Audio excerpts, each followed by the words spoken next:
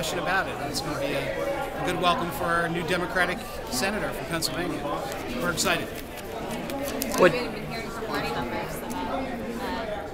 Well, I think as you all know, over the course of the past few weeks, we've engaged in a number of calls. I mean, obviously the Senate is still in session, so therefore the senator's time is somewhat limited, but the senators participated on every call, and the governors participated on virtually every call.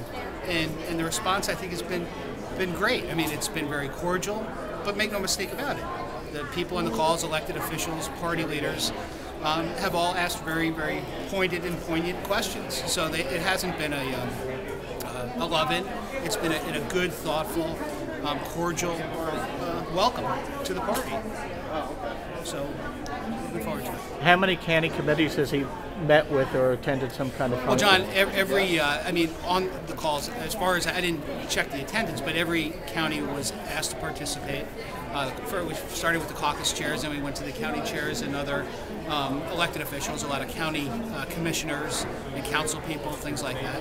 So it's been a good use of the time, and then certainly the senator has begun his travel as of last week. I'll be joining him this coming week and the following week. And then once the August recess is here, he will do what he's done for the last 30 years, and that's engage people in every corner of Pennsylvania. What happened in Bucks County when the meeting that Senator Specter attended to was closed? Was closed to rank and file Democrats. I have to apologize, John. I'm not familiar with who was invited, and my personal involvement has been in helping to organize the calls.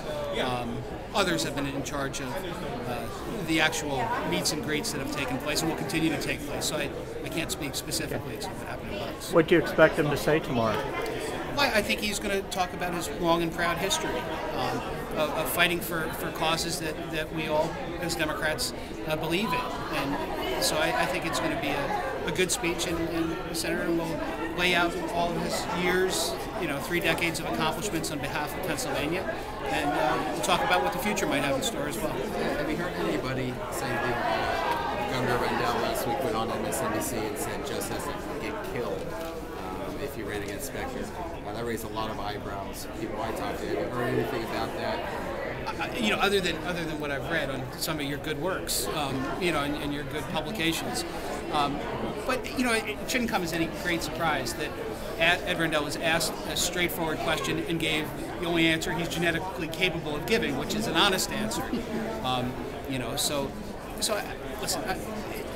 I understand, some resistance is to be expected and respected, and we all do understand that there's time to grow. But just as people with questions or concerns should be given an opportunity to express those, I think the senator should so too be given an opportunity to meet with folks face to face in places that they come from and talk about what he's all about. And I think once he's able to engage in that in earnest, once this August recess comes around, we'll all be well served.